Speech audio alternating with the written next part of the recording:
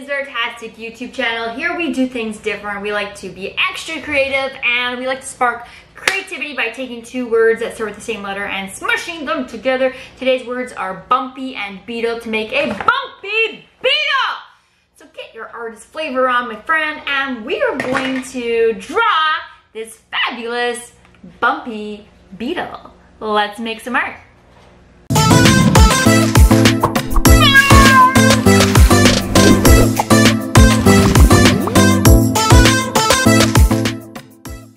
This episode is brought to you by artastickids.com.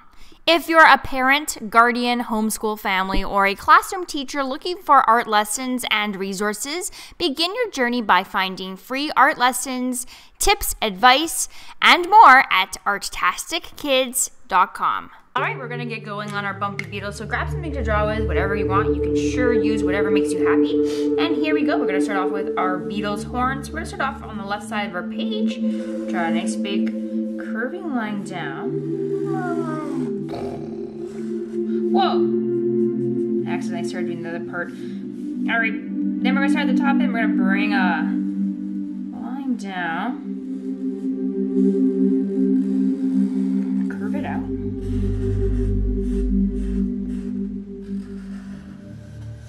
Don't worry if you make a mistake, it's okay. Mistakes actually help us learn, so it's actually a good thing.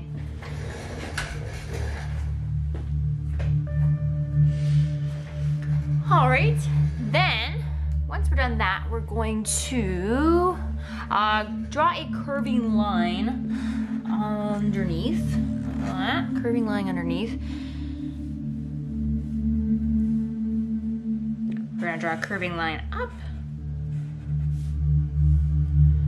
And then we're gonna draw a little curving line up. Now remember, on this channel, it's actually pretty unique, right? We take two words, we're gonna smush them together, and I'm not drawing with a preconceived idea. I'm actually just making it up right in front of you as I'm doing this right now. So yeah, we're just figuring it out. This is how artists work through things. We think about it, we start adding details, and we see what happens. Two words, and then we just go for it with no preconceived ideas. We just let our creative energy kind of explode out of us. All right, from this top point, we're gonna bring a curving line down, around, and out. And then I'm gonna add a little mouth on here, so I'm gonna curve it down and connect. Like a little hooked mouth. All right, we're gonna give Beetle a big eye, our Bumpy Beetle.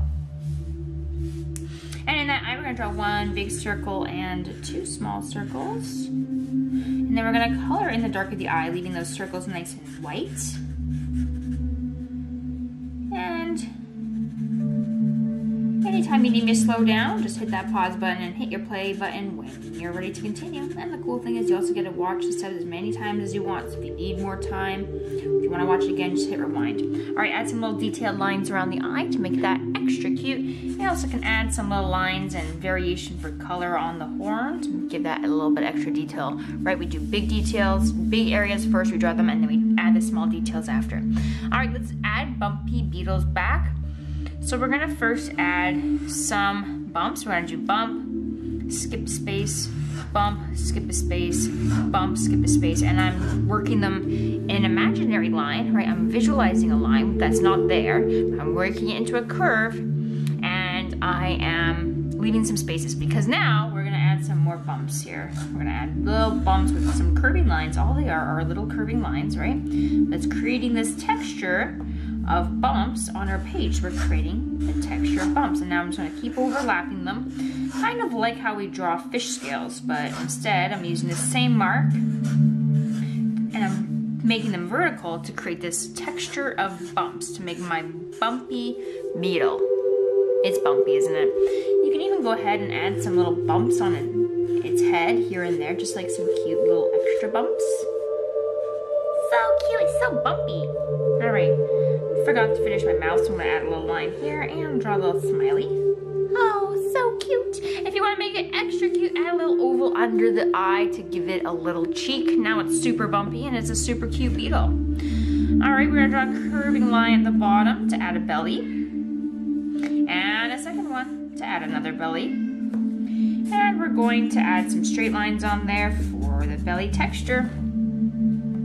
And then to finish up Beetle, we're just gonna draw one thick line, two thick lines, and three thick lines for 3 legs on the front.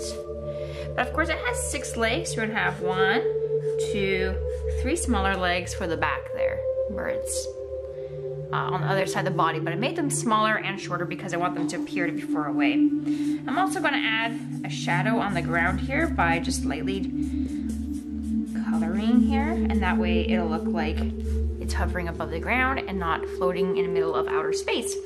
So once that's done, you can go ahead and grab something to color with, whatever makes you happy, and color in your fabulous Bumpy Beetle in your choice of colors and art making mediums.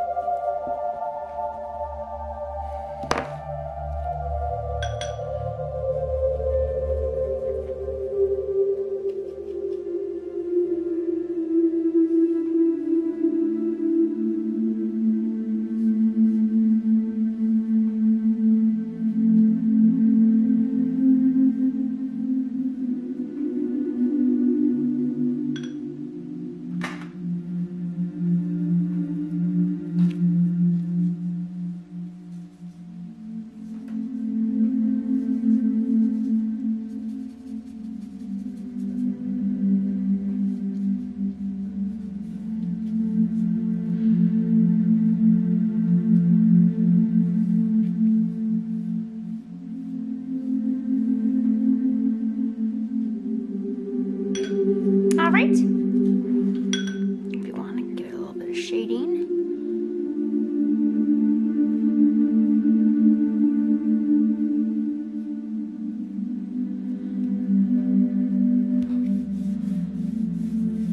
And once you're done, your Bumpy Beetle.